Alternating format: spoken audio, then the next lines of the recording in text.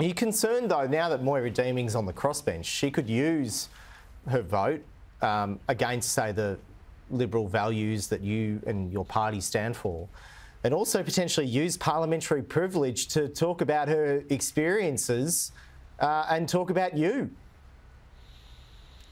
Well, I can't really, comment much on that, Simon. It'll be a matter for Moira to decide what she wants to say, as it is for all of us. We'll continue to work with Moira. She's a Member of Parliament. She represents the people of Western Metropolitan region. So we'll continue to work with her, as we will all the other members in the upper house.